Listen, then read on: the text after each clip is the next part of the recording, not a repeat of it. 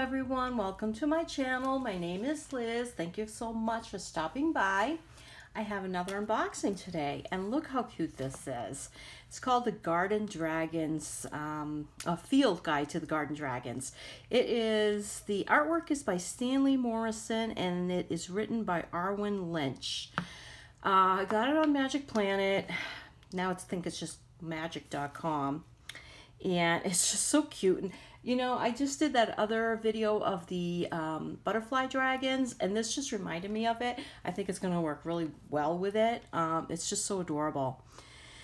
And let's see, it's a deck and book set. Now it is 46 cards, and it's got a 130-page guidebook, 138-page guidebook. So I think it's going to be pretty thin, but all right, we'll see what there is in there. And it says, you never know where you'll spot a garden dragon. It could be on your travels, on a nature walk, or even in your own backyard. This whimsical deck presents 46 adorable dragons, each with a mystical message to share. The 138-page illustrated guidebook gives delightful descriptions so you can identify dragons to help you with their magic and wisdom. And it is put out by US Games, which usually they have the tuck boxes, so I like the fact that they have a regular box, but I'm kind of like wondering how small these cards actually are, or how thin I should say. I guess it doesn't matter how thin they are. It depends on the quality, because some people like MJ Cullinane, she uses like casino grade cardstock for her cards, and they are thin, but they don't bend easily. They bounce back quite easily, and that's kind of like the marker for a good card, I guess. But you know, sometimes they're too thin too, and flimsy. There's a difference. All right, look how cute. So freaking cute. I love it. Oh my god, I love dragons, especially little baby dragons. Oh, it actually has a cute book. Now let's see, is it all in English? Because some of the books have different languages, which is fine, but it's just, sometimes it's only a little small. But no, it's actually the whole thing. Well, that's good. Let's see, instructions, which, you know, you just shuffle and pick a card for the most part. And then it goes straight to the dragons. Oh, okay. Hey, I'm impressed. US Games, you know, you're stepping up your game here a little bit. Now, they are thin, okay? I mean, 46 cards, usually it would be about that thick, you know, but whatever. Let's see. You know, of course, wasn't expecting that. I'm going to move the camera a little bit because I need my scissors. Hold on. I wasn't expecting. Okay, sorry. It is what it is. Okay. Forget that US Games, they usually have plastic on the inside as well, which honestly is kind of redundant. If you have it on the outside, you don't need it on the inside, but okay.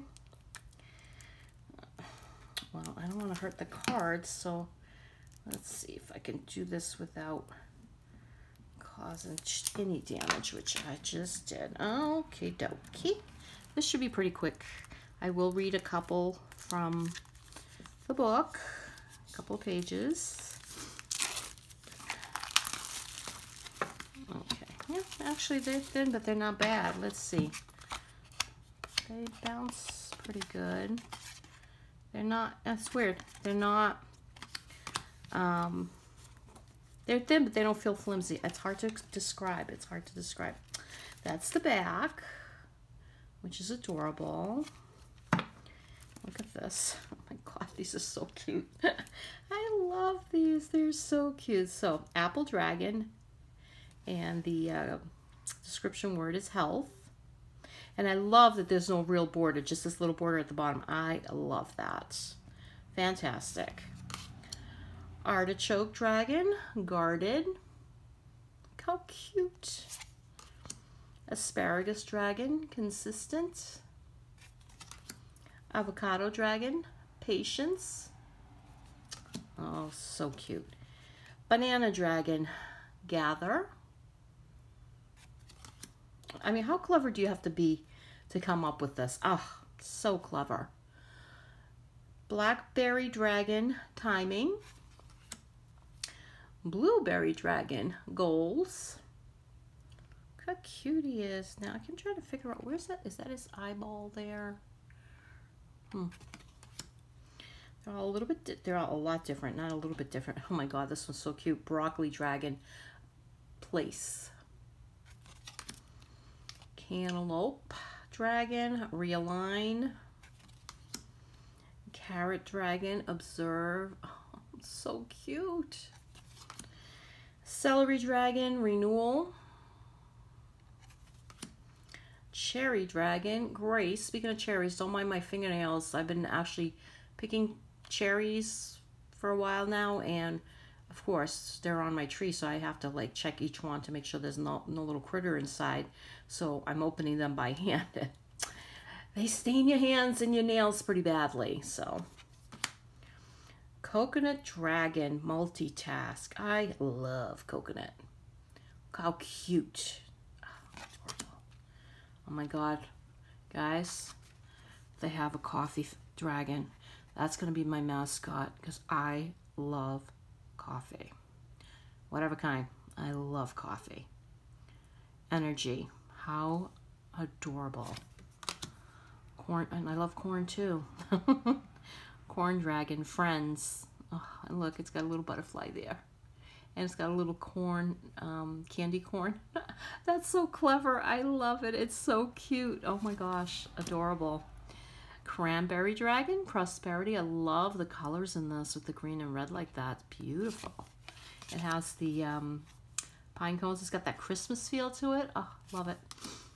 Fruit dragon. Sorry, dragon fruit dragon. Oh, okay. Defense. Eggplant dragon, fun. Garlic dragon, boundaries. Oh my God, these are adorable. Oh, I hope this deck takes off because I think this is so cute. Gooseberry dragon, stealth. Grape jelly dragon, childlike. Oh, so adorable. Honeydew dragon, gratitude. Kiwi dragon, fertile. Lemon lime dragon, union. Oh, I love how they did the two heads. That's so adorable and so clever. Clover, lucky clover dragon, luck. I love this. I love the rainbow. So beautiful. Mushroom dragon, illusion. These are so beautiful. Onion dragon, release. I love this one. I saw a picture of this one online because I did look it up, and there was a couple of pictures. It really wasn't a ton, and this was one of them. And I just left little face, so cute. Orange dragon, rewards. Peapod dragon, organize. Oh, peach dragon, vulnerable. Oh my gosh, so cute. Oh. Peanut butter dragon, that is adorable. Oh my goodness, peanut butter dragon companion. Oh, look at this one, pepper dragon. Those little red peppers, well, they're all different colors. Oh, so cute. Versatile. Pineapple dragon, hospitality. A lot of them have the butterfly in there too, so I really think this deck's gonna work great with that other deck. Potato dragon, support. Pumpkin dragon, mystery, adorable. Radish dragon, growth. Raspberry dragon, kindness. Oh, these are so cute. Spinach dragon, strength. Squash dragon, opinions. I like that. Now I'm going to hold that one back, and I think I'm going to do the coffee one. I'll do a couple. Starfruit dragon, moderation. I love starfruit. Strawberry dragon, celebration. Tea dragon, relax. Tomato dragon, shine. I love tomatoes too. Honestly, I haven't found a vegetable in here I don't like yet. Turnip dragon, resilience. Watermelon dragon, success. Zucchini dragon, diversify. All right, these are adorable. Let's see, where's the coffee one? These are in alphabetical order. They're alphabetical order. Did I miss it? Broccoli, cantaloupe, carrot, celery, cherry. Oh yeah, I missed it. Okie dokie. They're not numbered, but they are alphabetized, which is fine. Okie dokie. Let's go. Coffee, dragon. Okay.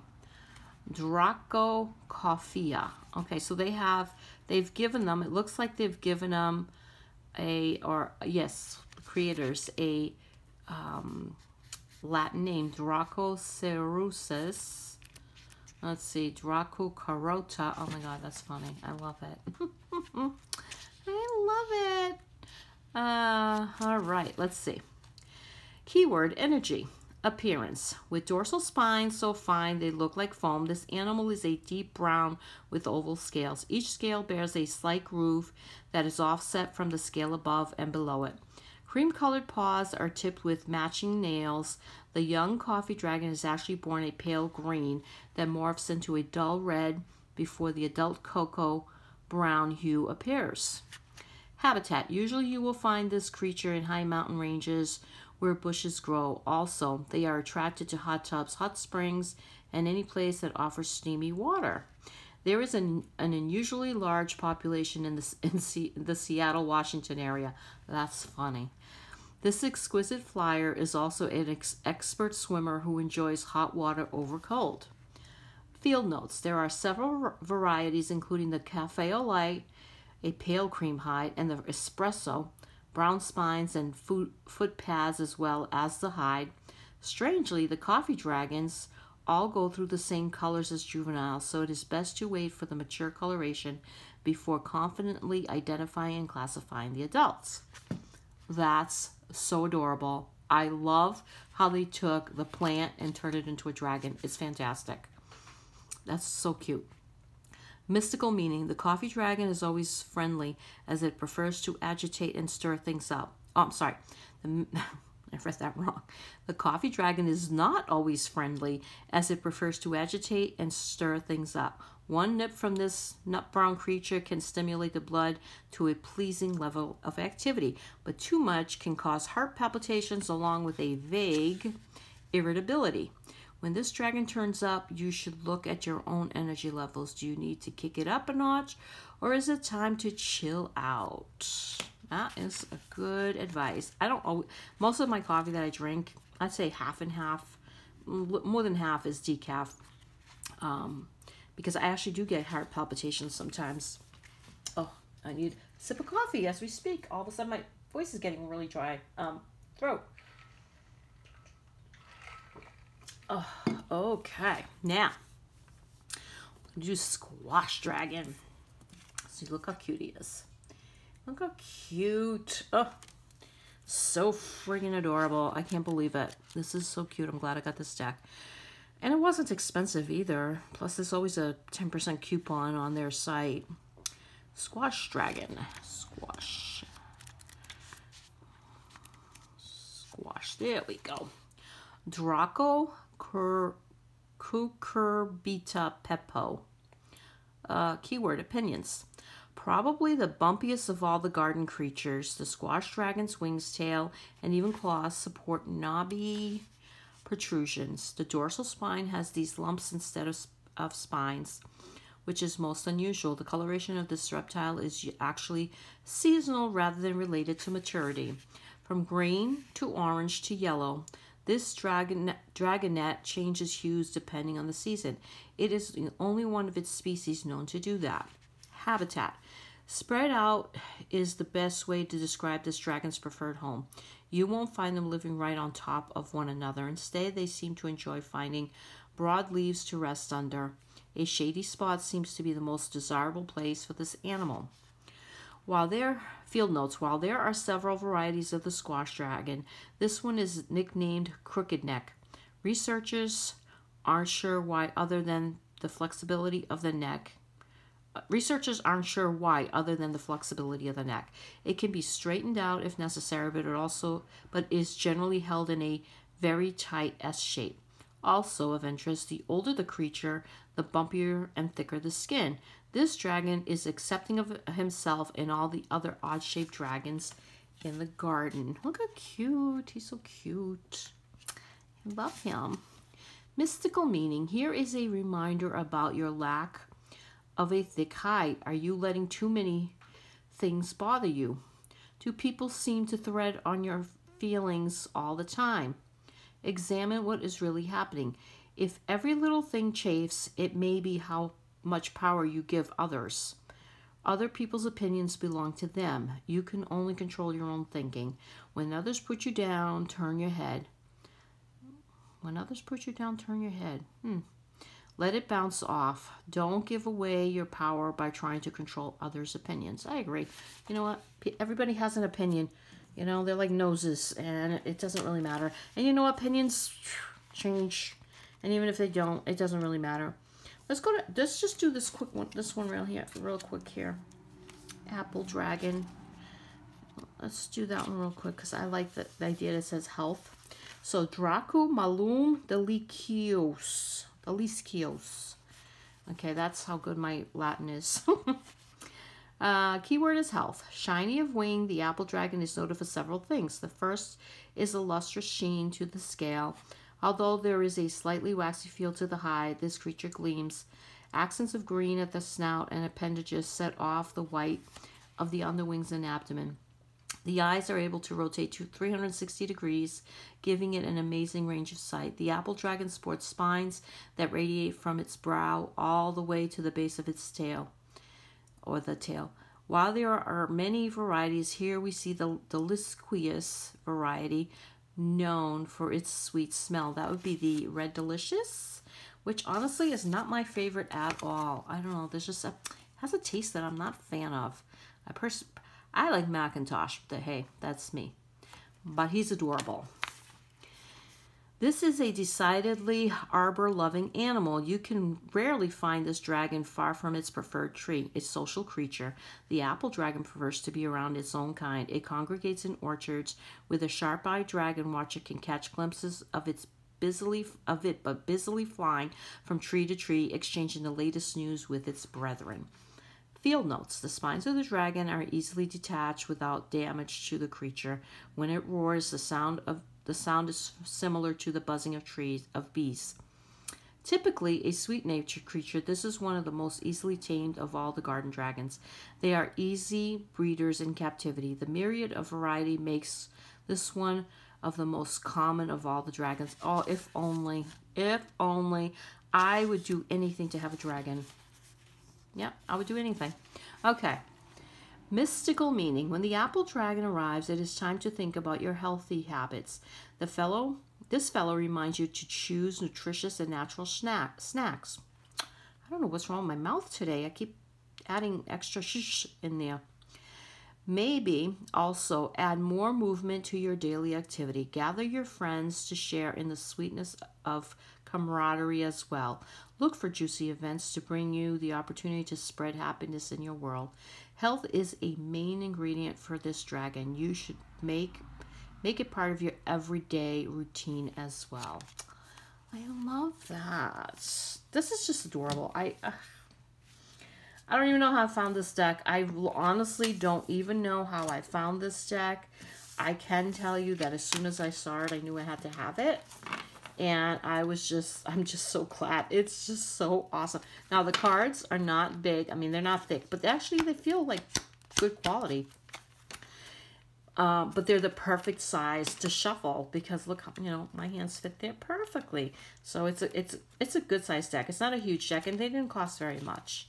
So I love it. I love it, you guys. I hope that you enjoy this video. I hope that if you like it, you'll get the deck. I don't get paid for any of this.